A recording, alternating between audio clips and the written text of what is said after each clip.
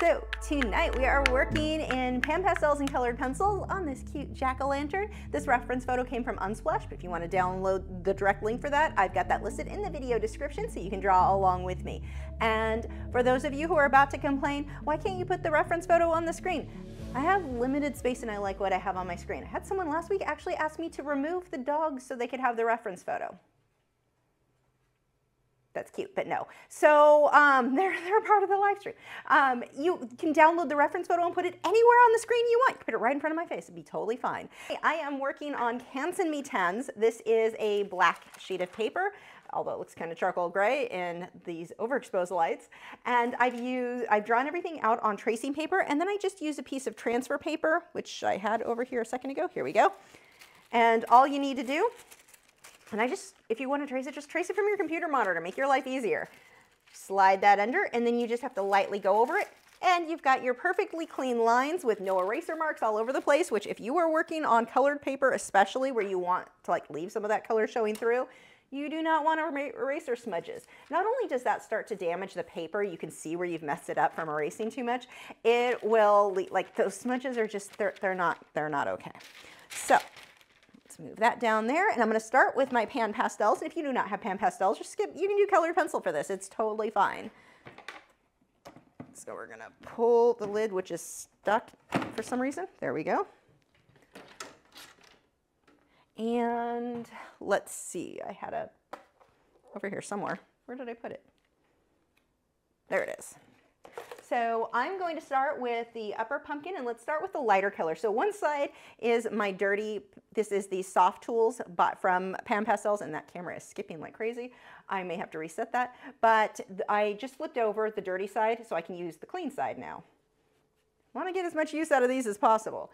And I am going to start with some of this red oxide type color, which is, oh, I am lucky that did not fall off the, let's rearrange. I've got too much stuff on my desk. There we go. You can kind of see my PanPastels there. Let's grab some of this, and I'm going to throw some red in there, or even magenta. I'm just mixing a few colors and a little bit of black. And I'm going to start with these darker, oh, I lied. I was going to start with the light. Well, I guess I'm going to start with the dark. And I'm going to put some of these darker shadows in there. Now the big thing with this is going to be getting contrast. The reason that this guy, we want him to look like he glows, the way that way that you get that is by that super high contrast between your lights and your darks. Again, mixing some reds, some red oxide, a little bit of black, getting that nice dark color. Now, one of the things that I see people worry about a lot, like this color I just mixed, is not the exact same as those. It is close enough.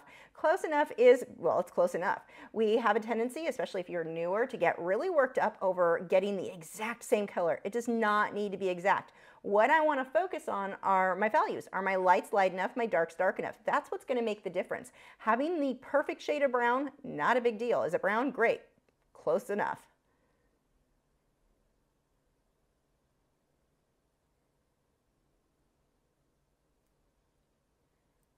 And while I've got it out, let's get some of the darker color in the pumpkin on the reflection. If you ever want to take your own photos with reflection, things like this, it's actually not hard to do. Put a piece of glass on a black piece of paper, turn the lights off. I mean, obviously there's a candle or a light inside of this. It's really easy to do, but that reflection is just put glass on it, something reflective. If you want a white, so it actually ends up not being white, it ends up being just the colors of the glow around it. Candles, so cool on a white dry erase board. That is one of the best things to take photos on. You get some really cool effects with the reflection. You want to remember too, the reflections are not just evenly reversed from whatever the subject is. And I've seen people do that a lot. That used to be an old thing when people first started with Photoshop. They would just flip it upside down and think, oh, it's the same thing. It's not, because the angle is going to completely change depending on how you're looking at that reflection. So it's not just an exact reverse of this. I mean, even here you can see where the eyes are a completely different shape because you're coming from under more. It's a completely different angle.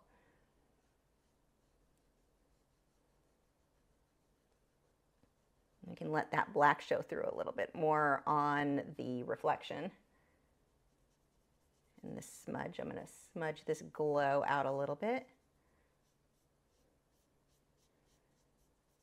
I don't care if that's exact, close is close enough. You hear me say that all the time.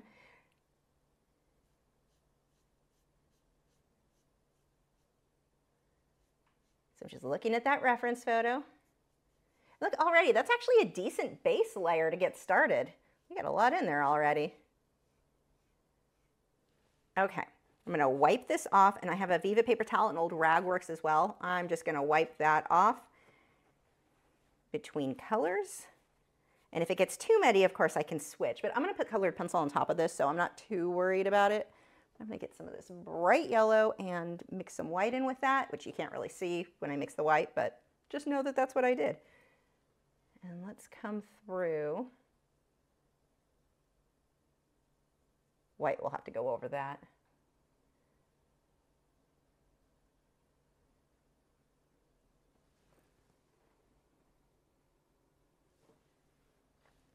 And I'm just using the tip of that for the mouth. I'll clean up my edges with the pencils.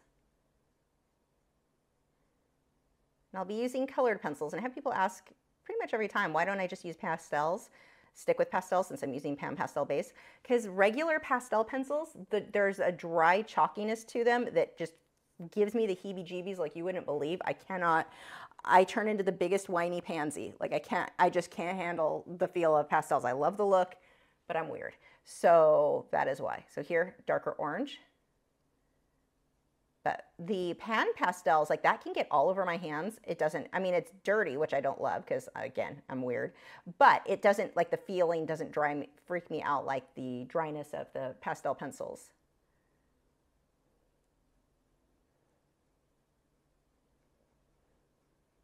If you're looking for lessons with pastel pencils, check out my friend Jason Morgan. He has great lessons. He's amazing. If you like wildlife and pastels, that is definitely who I would recommend you check out. So now I'm just using straight orange for some of this.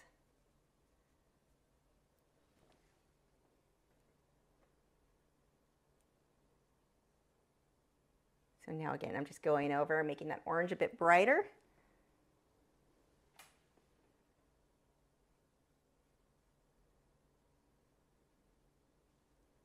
Now we've got that same darker orange. I'm going to use that right around the edge.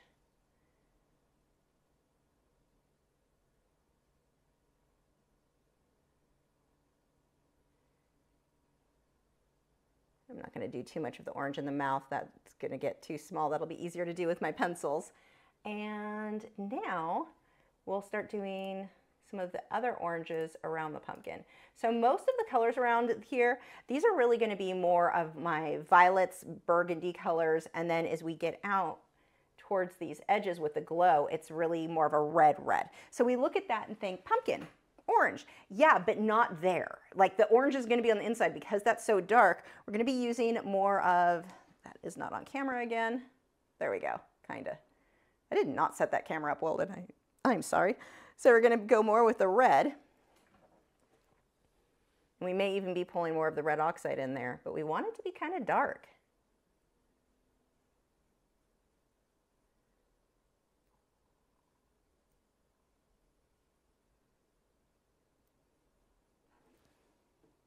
Pull a little bit of orange, not too much. Actually, I'll probably layer some of the orange after the red's in. There we go, that looks great. And most of the PanPastels are fairly opaque. So they show up pretty well on this black paper. And actually, let me see, now that I've got a little color on there, let me pause for a second and see if I can fix this camera. I have it on auto exposure. Oh, that's way better. That actually is really accurate. Wow, it is very rare that these cameras are that accurate to what it looks like in person. Yay. Hopefully it stays that way and doesn't adjust as I keep working.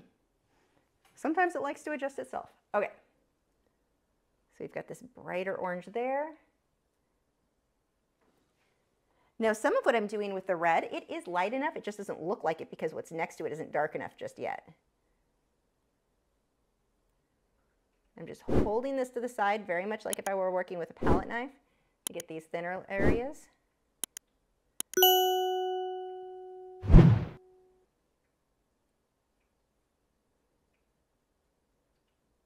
We've got more of that bright red Such a pretty red. We've got that bright red right in here. This red is actually perfect because it has an almost orangey tint to it.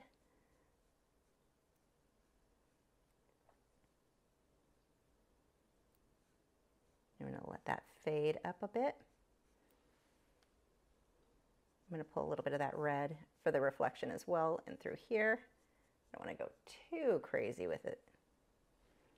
I'll have to darken some of that back up. Okay, I'm going to take a little bit of the red mixed with the orange again, just to lighten the bottom some. So this is a combination of my orange and red. And now I need to darken some of these areas. I'm going to use some magenta, red oxide, a little bit of red, and a little bit of black. So we need to darken in here. Actually, I think that's going to be easier to do with my pencils, honestly. Let's go with straight black and see if that'll darken it. Now, black is not normally my go-to darken color. It just, in this case, with the black background, like that's what works. But normally if I'm using, especially with oranges, purple would be my go-to. But again, black background, so we're a little bit different than what I would normally reach for shadows. I just don't want you to think, because a lot of people, especially if they're new, they think that, oh, shadow black. I mean, you can use black, but it's typically going to be a lot more flat. More often than not, your purples and magentas are going to be a lot better, and I will be pulling purples and magentas into this when I start with the pencils.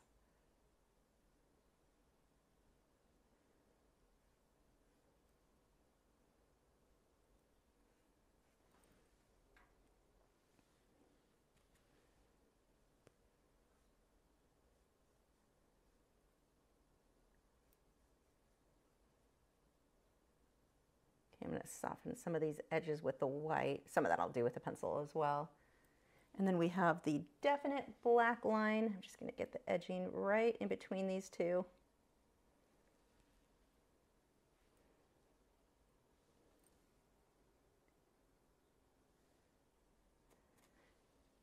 Somebody asked if you can wash these sponges. I've heard some people said they did.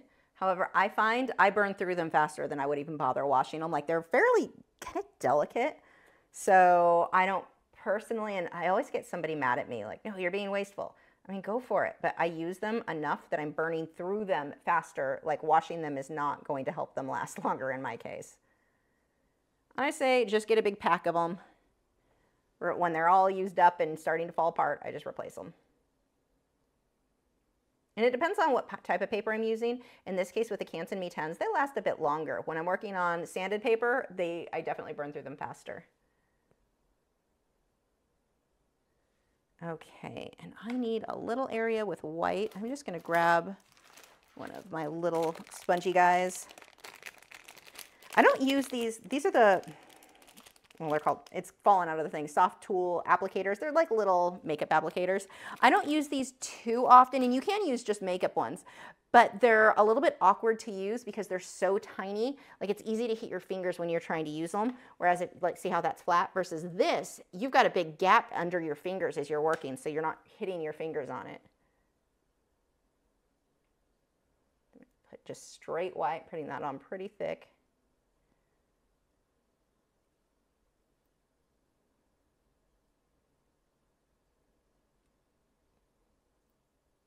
And then the inside of the mouth I'll do with the pencils. Okay, so that is it with the PanPastels. Let's go ahead and spray this.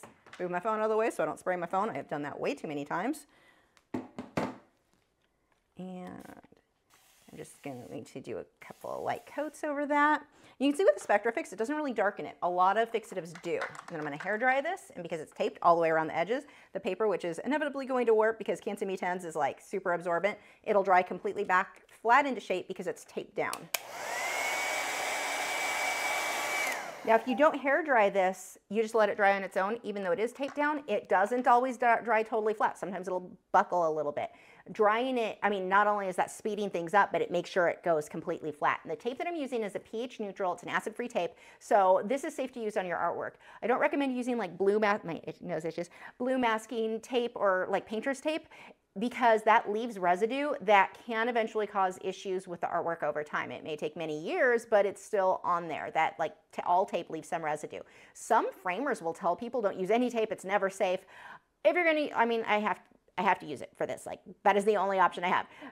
just go with an acid-free pH neutral. Now your other alternative, even if you want to use like a blue painter's tape, I could just cut this off. I could make my paper a little bit larger, and when I tape it, when I'm done with the artwork, just cut off wherever the tape was. That's another alternative, and then you can just pretty much use any masking tape you want as long as you didn't leave it on for like years before you removed it. Okay, so now let's go ahead and switch over to the pencils. Let me put my PanPastels away. Now if I need to come back and soften something up with my PanPastels or change something later, not a problem, I can go back over the pencils with it.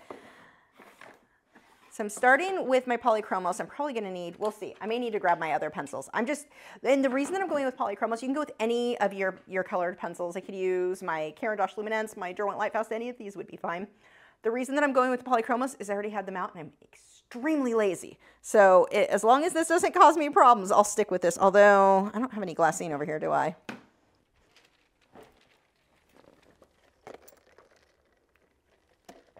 Iced tea, sorry. In case you're wondering, decaf green tea mixed with raspberry hibiscus. All of them are by Stash. Oh my gosh, it's such a good combination. I do 3 bags of the decaf green to 2 bags of the hibiscus. I make a big, huge thing of iced tea. So it's decaf. I can drink it all day, all night, no problems, and oh, is it good. It doesn't need sugar, doesn't need anything. It's just tasty. I should put that as when I edit this, I will put affiliate links in the video description. Okay, so let's see if this is going to be bright enough for me. I'm going to use, right now this is Cream by Polychromos. So I'm going to lightly go over, actually I need to get some darker oranges. I'm almost positive I'm going to have to stop being lazy and grab my other pencils because, yeah, okay, sorry. One more break here. Let me grab my other pencils. I already can tell, like there's a specific orange that I want from my Caran d'Ache Luminance. So the Caran d'Ache Luminance, it's not just because they're more opaque, so they'll work really well for this. It's also that they're the specific colors that I wanted. Sometimes there's just a specific color in a brand that is perfect. What am I looking for? Eraser, or no, pencil sharpener. Those are not the same things. That one's sharp. This one is not. So the Caran d'Ache Luminance, that we've got some amazing orange colors in here. This one, okay, if you could read them. This one, the writing is horrible. Cornelian. I think this is apricot. Permanent red and orange. So orange is the main one that I wanted first. Oh yeah, that is just showing up so much better.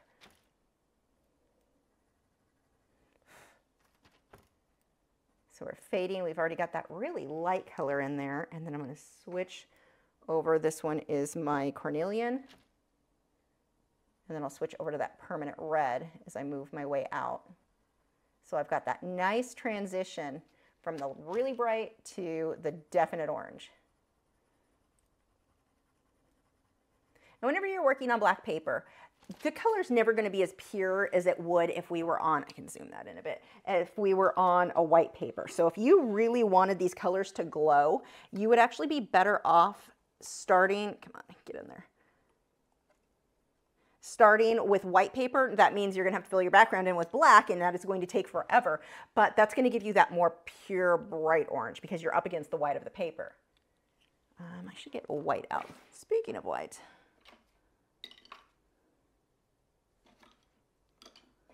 My pencils are super short. I am going to need to order some more sometime soon.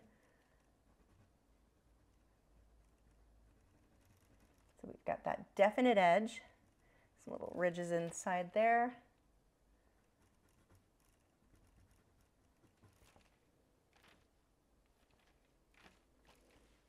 And then we've got, what is this, the permanent, yeah, permanent red as I get out to the outer edge. Don't want to go too crazy with that one because that's going to darken it up more than what I want, but I do need it a little bit darker. That gives us a really nice transition. And then I'm going to use these same colors right now. We can use that on the inside of the nose. Let's see.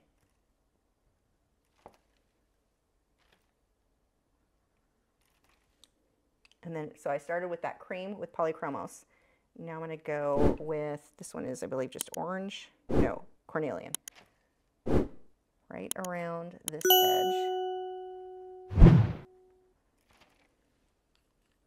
And then I'll darken around that after, which will make that stand out that much more.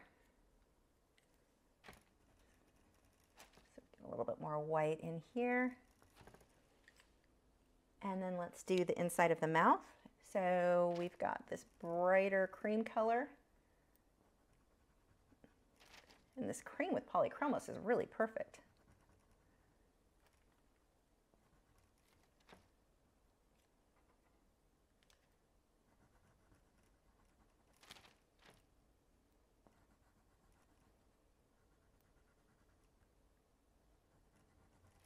Okay, now we're going to switch over. I'm going to use the orange.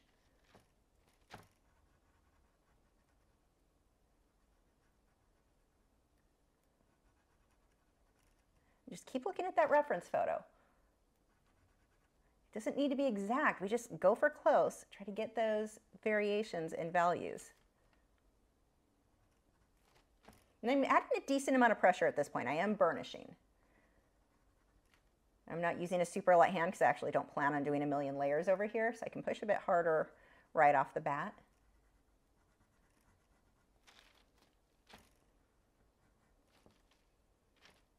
And a little bit on that outer edge here, and these guys. Now I'm going to switch over. This was, I believe, cornelian. Yeah. We've got even darker here.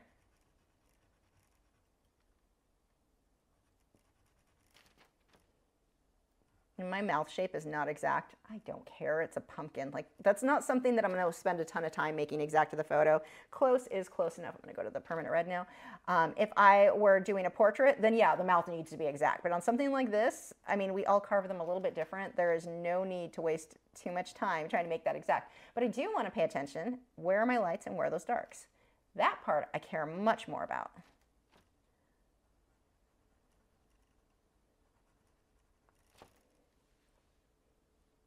Okay, and I think, yeah, this color is good. This permanent red is great for that glow. Actually, there's a color called Pompian red I need to grab. I think that's going to be really good over this by Polychromos.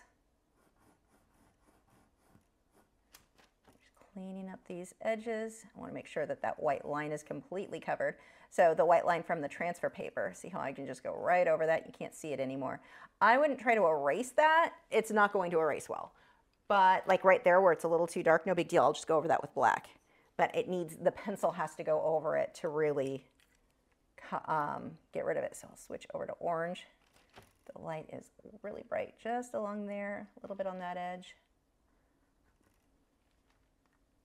A little bit there, and a little bit here. See, these are the things you want to pay attention to on your reference photo. That is all going to add together to give that more realistic lighting look that we're trying to get.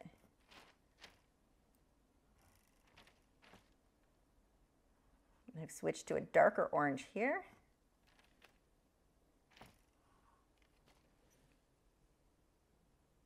And where is that Pompian red? Pompeian red? I don't know. I don't say words right. Let's see if it'll show up over this much. Yeah, kind of. It's not as bright as I would like, so that was a flop. It was a good idea. It just didn't show up enough.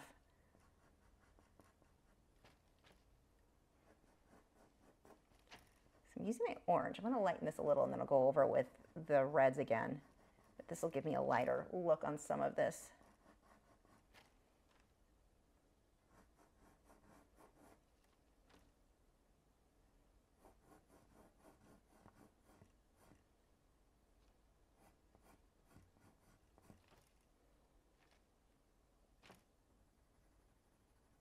Got a little bit of a highlight right in here. And I'm going to switch over to the darker orangey reds now over that. But it'll help those to stand out more.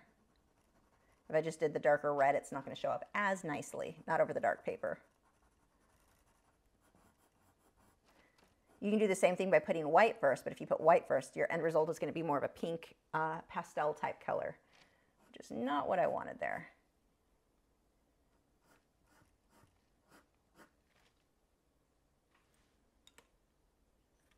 I'm going to switch. This one is my cornelian.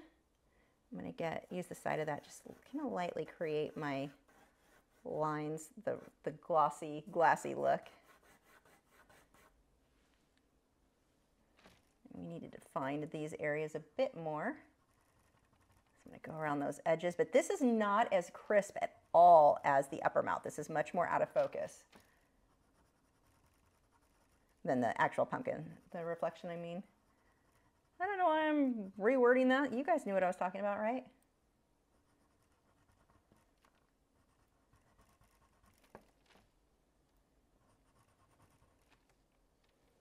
Let's brighten the center of this too. So this is apricot. So it's not quite as bright as the cream color I use, but it definitely shows up nicely.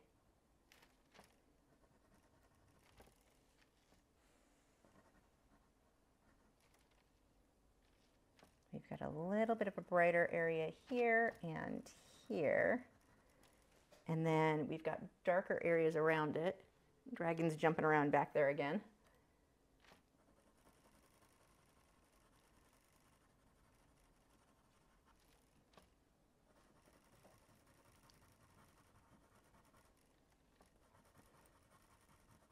And that is really giving me a nice color transition.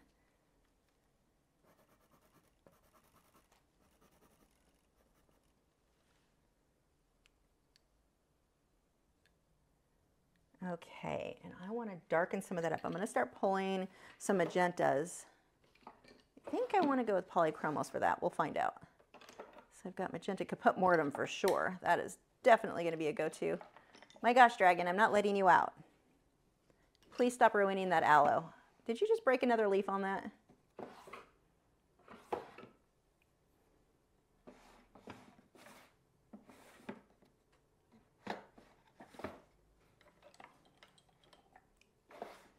Okay, so we've got some caput-mortem. Let's see how this looks. That's good for darkening where it's not too dark, but I'm going to go over that with magenta too. This one is actually called magenta. Hey, they named it something I would have named it. That's unusual. Oh, this is perfect. So pretty much anytime I'm using oranges, I'm going to use magenta. They just look so pretty together, and it gives you a really nice richness, which is not showing up great on camera as far as that more magenta tone, but it's there.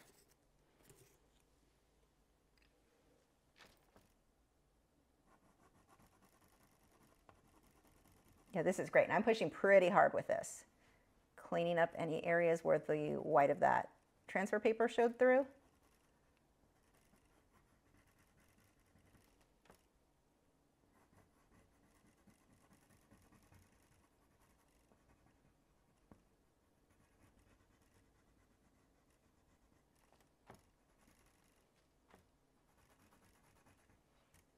That little board is rattling. If you wonder what that is, it's over here. It's definitely me. And it's definitely annoying. It's the same thing. I'm going to use some magenta here and let that fade into the black. Need to get the hint of the nostrils on this side. That was kind of here. Just the hint. I don't want it too much.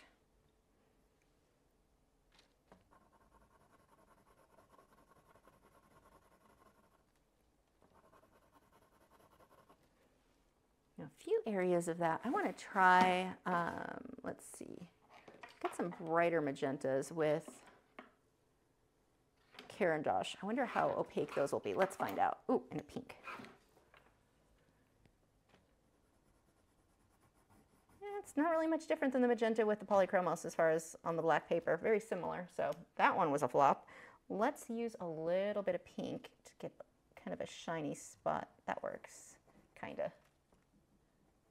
Yeah, I think that's too pink. Nope, I changed my mind. I'm going back to my apricot then for the highlights there. It looks just white on camera, but it's more apricot.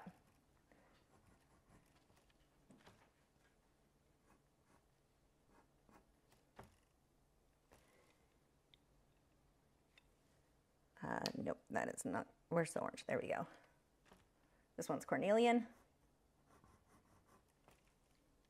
I'm going to pull that magenta right into it, thin that out a bit.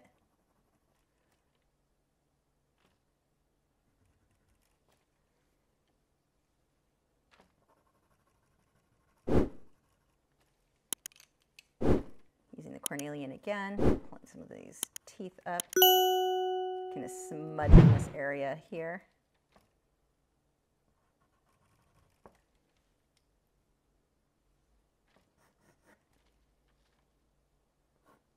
Look how much more rounded this is at this angle. Completely different. I'm going to soften some of that with the black PanPastels. Actually, probably just with, yeah, with what's already on the brush. Softens that out nice. Didn't even have to reload it. Okay, and let's get that black cleaned up really nicely. Just about done with this guy. I'm going to pull a little bit more black in here. Again, I'm adding a decent amount of pressure. And it's not that the reference photo has black right there. Like, it's not actually black on the reference photo, but because my background is so dark, I just think it would look nice, creating a bit more contrast.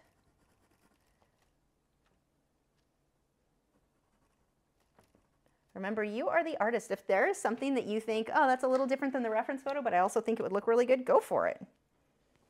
I'm going to put the magenta over it, though, so that it's not too flat, but it is nice and dark now.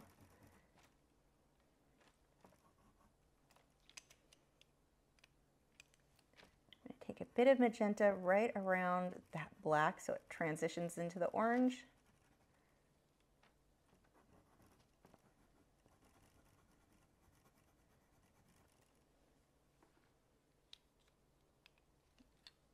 Just a couple more touch-ups. Make it a little bit brighter in here. Just using white right on top of that cream. So it's not really making it white, but it is brightening it up a whole lot.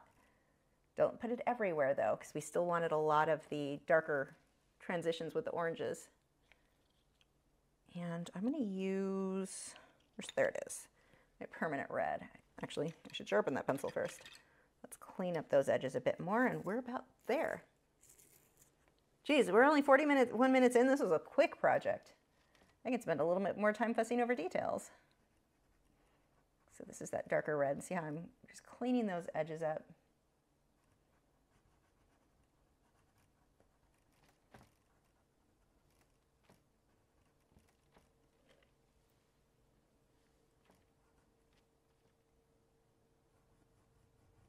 I'm going to pull that out and overlap that over those magentas. Gives it a warmer glow to them. Actually, how much brighter do I want those? Do I have a, let's see if I've got any reds that are really opaque with my Caran-d'Ache. I think you're just going to darken it. I don't think you're very opaque. Ooh, you look like a maybe. Scarlet, that's going to be my go-to. Let's try some of this.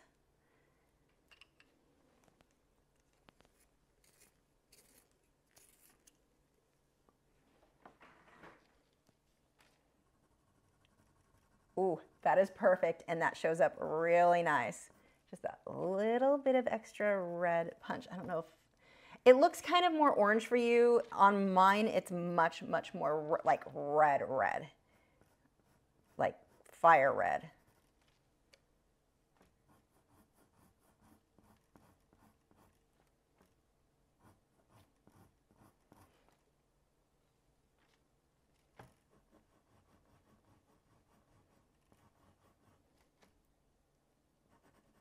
And it shows up really well because of the light colors that are under it.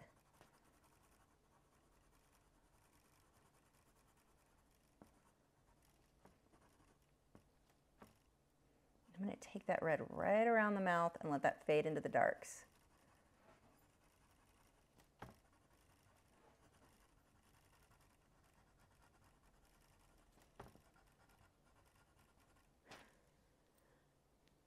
I need tape to shut this rattle up. Let's grab some apricot and make this stand out a bit more.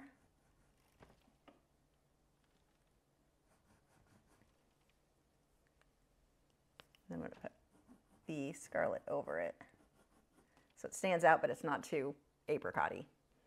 Yes, that is a word now.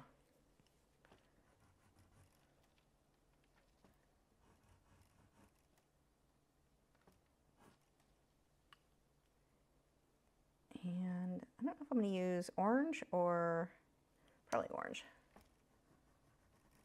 Back over some of this to lighten. This is burnished pretty well, so everything, as I go over it, it's coming out really smooth. This area, let's go over the black there.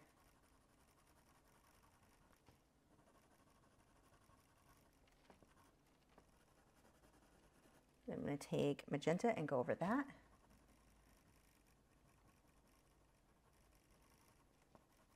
Okay, there has to be tape somewhere. I guess I'll steal it off this. I don't think that's going to be enough though. Let's find out. Maybe.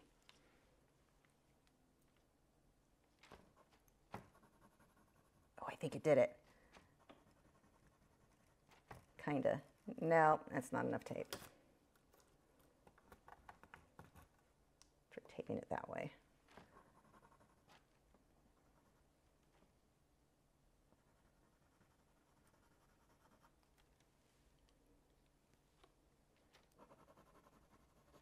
This again is just that magenta.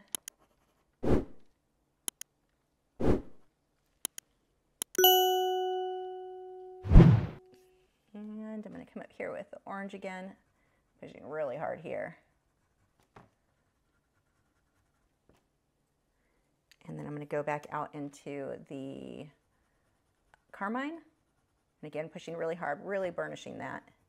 So get that nice smooth glow. And then the red, this one is the scarlet.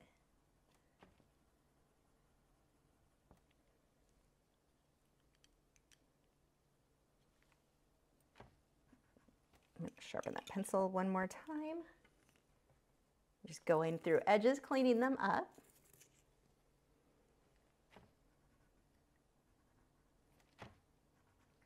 That pencil needs to be nice and sharp so I can get these clean edges. And that needs to lighten. Not standing out enough. So somewhere, if you look at it and it doesn't feel like it's bright enough and you just can't get it brighter, it's because what's next to it is not dark enough. The same thing is in reverse. If it's too, if it looks too light, or too dark, no. If you can't get it dark enough, what's next to it isn't light enough, and then the reverse.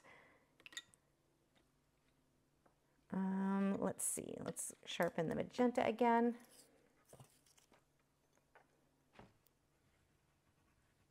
Just darkening up and cleaning a few of these areas up. Not all the way around.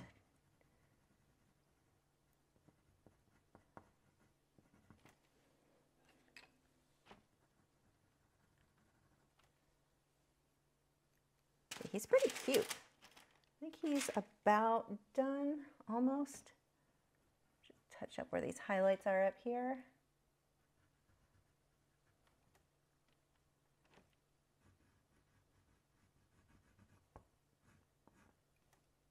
Cute little holiday pumpkin. Or if you're weird like me, something you'll hang all year round.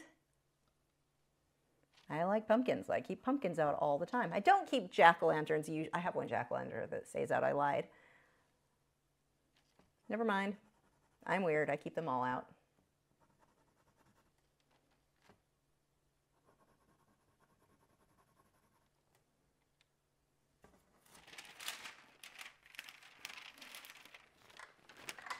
See, anything I want to touch up? I keep looking at the screen and it's a little bit more orange from what you guys are seeing. Let me see if I can adjust that a bit. Actually, I'll probably just show you over here.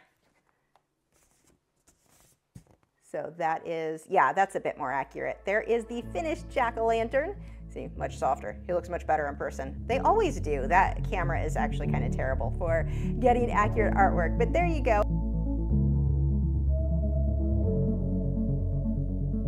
If you want to learn learn to paint and draw, but you don't have any experience or your drawing skills aren't that good? Join over 1,100 students and follow along with over 300 painting and drawing lessons. There are over 675 hours worth of lessons and new ones every week, just waiting to turn you into a master. The great thing about these classes are that you get to do them from your own home in your own time. If you're taking in-person classes, often it's very hard where you're either falling behind, you're trying to rush to keep up with other students, or you're working faster than the other students waiting for them to catch up to you. With my classes, there is no time limit. You can work at your own pace, whatever feels comfortable for you.